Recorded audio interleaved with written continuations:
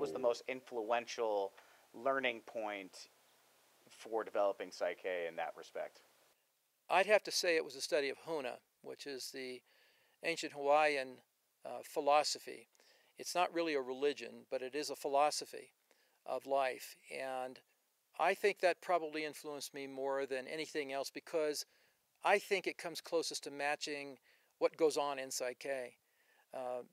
When I first received these downloads or transmissions or whatever you'd like to call them, the whole patterns put into my head that became the work called Psych-K, I often wondered, well, where did this come from, and does it relate to anything that we know about right now, or is it something brand new? And over time, I was led to becoming very curious about this whole system of thinking and healing system called Huna.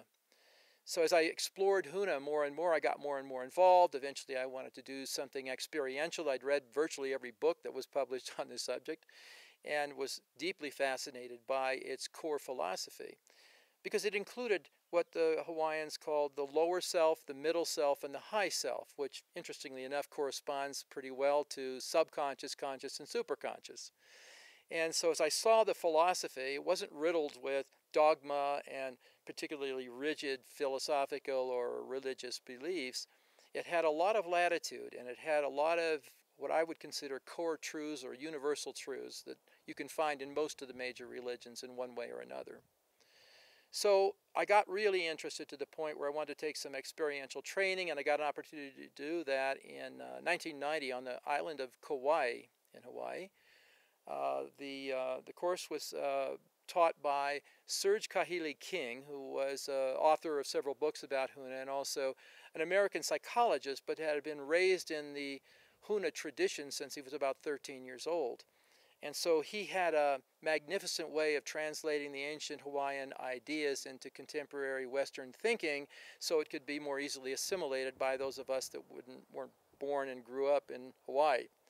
At any rate, in this process of taking this training, I really got the deeper experience and understanding of what Huna was. And in that training, being 1990, they were taking a census in the United States, essentially counting noses, how many people live in the United States or its connected places like Hawaii.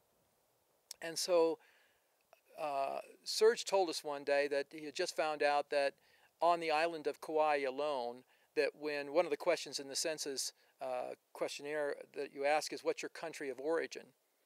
And interestingly enough, 60 people on the island of Hawaiian descent said Mu. M-U is the way it's spelled. The English version of that is we call it Lemuria.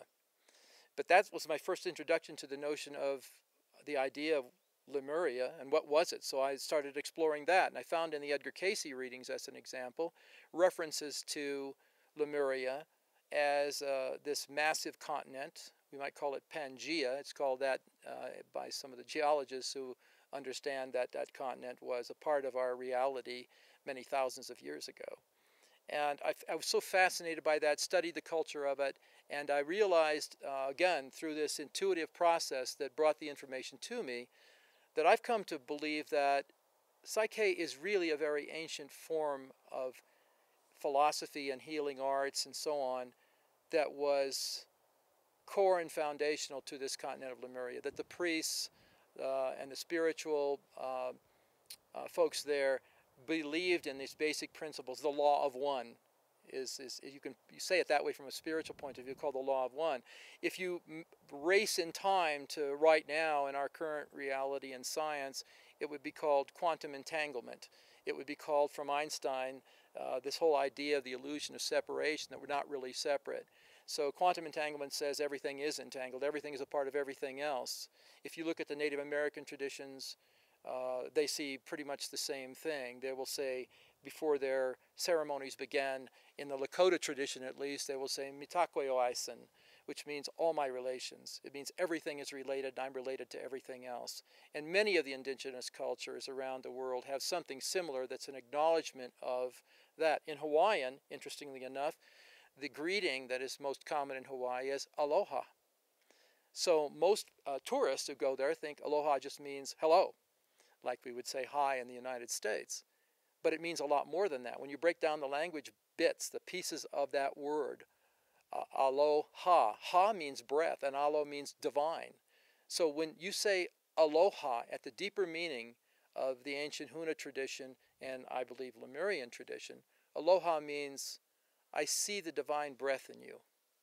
Not terribly different from the Hindu tradition of namaste, I see the divineness in you, or the phrase in Lakesh coming from the Mayan tradition, which means, hello, I am another you. These are beautiful, beautiful sayings that capture this ancient wisdom that we're all one. And I believe that the most probable origin of PSYCH-K was in the Lemurian culture. In discovering more and more about Lemuria, I was, of course, introduced to a much more well-known concept of an ancient civilization known as Atlantis. Most people have heard of Atlantis, not so many have heard of Lemuria. But the interesting part about the two cultures was that they were one culture at one time. Along the way, at some point, there was a split. Atlantis decided that the world was just about material stuff, and so they started creating a culture around amassing material power and material structures and material everything. So in a way, you can think of it from a PSYCH-K point of view. They became increasingly more left brain, more disconnected from the right hemisphere, the feminine, emotional, spiritual hemisphere, until the two cultures had quite the difference between them, and their cultures displayed these differences in a very powerful way. It's said that Atlantis destroyed itself because its misuse and abuse of technology. And if you look at our culture today in North America, there's hardly any difference between what this culture, this Atlantean culture, was up to in the misuse and abuse of technology and what our culture's doing. We've engineered our food to be actually dangerous to eat. We've engineered mechanical devices that harm our soil, that harm our air, that harm us as human beings. We've created a pharmaceutical industry with toxic chemicals we're putting in our body, all in the name of health. I mean, we have created a very left brain, very disconnected type of society. Whereas Lemurian society, the right hemisphere idea, was very technologically advanced as well. But they used the technology for spiritual evolutionary purposes. In other words, they used it as part of their spiritual practice. Instead of using it in the ways that acknowledge separation, it acknowledges wholeness. And I think that in a metaphorical way at the very least, what's going on today with what most people would say is a shift going on in consciousness is just that. It's the shift of the recognition of the left hemisphere of the brain and the right, technology and spirit, science and spirit, if you will, and they're coming back together. It's just like the Eagle and the Condor prophecy I spoke about earlier, that these two metaphorical birds, I mean, they're real birds, but the whole idea of what they represent coming back into harmony with each other is what science and spirit need to do today.